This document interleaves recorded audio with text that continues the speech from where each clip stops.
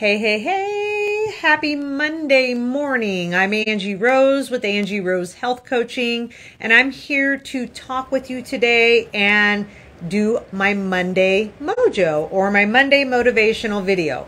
I hope you all had a good weekend, was rested up, and had some time to enjoy life. Get outside a little bit. I did, worked in the yard just a little bit. Not always my favorite thing.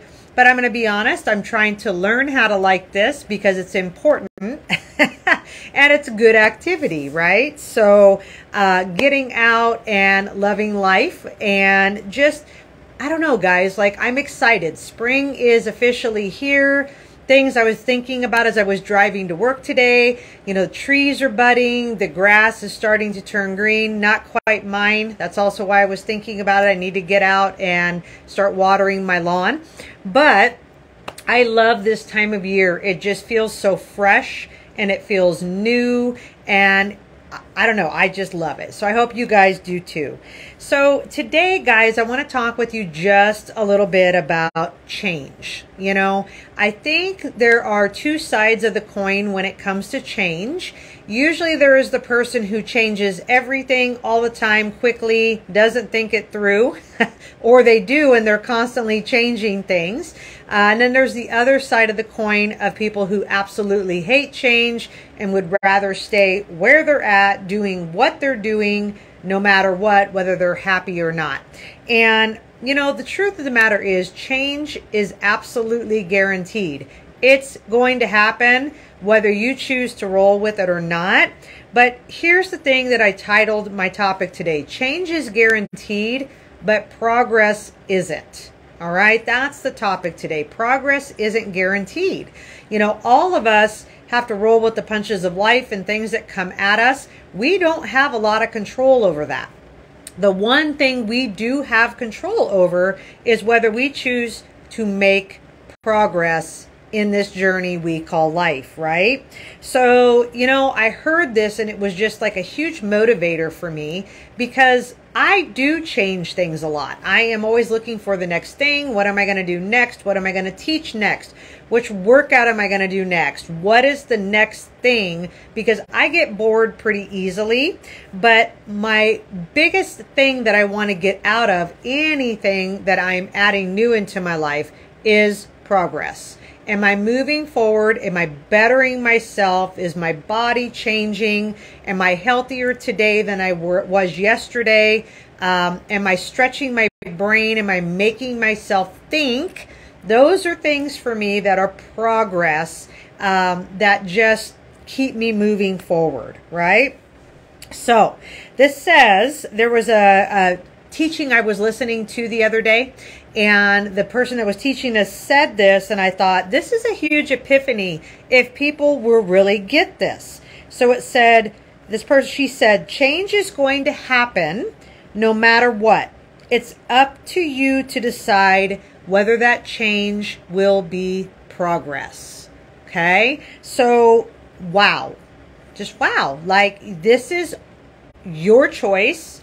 You know, so many of us kind of get stuck in this, and hear me out, okay? Like, some of us get stuck in this victim mentality of poor me, there's so many bad things happening, and I don't have the ability to change it. And you're probably right. You're probably right. There are a lot of things you don't have the ability to change, but you have the ability to ask yourself, what am I going to learn through this? What am I going to change through this? And how am I going to grow through this? That's progress, ladies and gentlemen. So I don't know about you guys, but I'm always, as I said, looking for the next thing and what I want to accomplish. And so that is the question I have for you, is like, what do you actually want to accomplish this year? Have you thought past today? Have you thought past this week or even this month? You know, with running a business, of course, I have to always be thinking ahead about what I want to do differently, what I can do better, what's the next thing. But, you know, the reality of it is I could just keep doing the same thing I'm doing because it is working and I am making money, but I want to not be stagnant. And I think that is where a lot of us get stuck, is as long as it's comfortable, And what we're doing is working in this moment. We're not thinking ahead. Okay. So for example, I want you to think about, or if I'm thinking about and doing, I have made the decision, and I put a little bit of this on my website, but I haven't talked a lot about it. I enrolled in a training program called Revelation Wellness. This is a faith-based workout program that is training me to start building workouts so that I could become a fitness instructor. I would have never said to you, even 15 years ago, 10 years ago, or even 5 years ago, that this is something that I would want to do, because I always saw this as something I would hire out for, and I have. I've tried it, and it worked, but it didn't work. And so we're right back in the same boat again in my business, that I have decided I'm going to take a step. I am going to make some progress in that part of my business by adding something new and fresh, not only for my business, but for me. And I think this is for some people where they get stuck, like how we get stuck in the how. When, where, why would I do that when I can hire somebody else, or I can go somewhere else and have somebody else do this for me? But the truth of the matter is, guys, there are so many things. I just want to say this. I feel like there's people who will be listening to this later, but there are so many things that God has for you in your life that are such a step in the right direction if you would just get past fear. Okay? So for me, the fear of not doing this when I first moved over into my bigger building was time. How am I going to do that? When am I going to do that? Why would I do that? I'm a health coach. Why do I need to be a fitness coach? Why? And we get stuck a lot of times because of fear of not knowing how, not knowing when, not knowing why. When in reality, if we would stretch ourselves and take that step of faith, that there is one more thing that God has for us that will actually shift up how we're feeling about our life, and more than likely in a positive manner. If we would look at life that way and ask God, what is the next step? Sometimes we just get kind of stuck in what is our next step. But I know with this next certification that I'm doing, this Revelation Wellness, that I'm actually now super excited about. Like, I kind of did it begrudgingly, like, oh, there's just one more thing on my plate.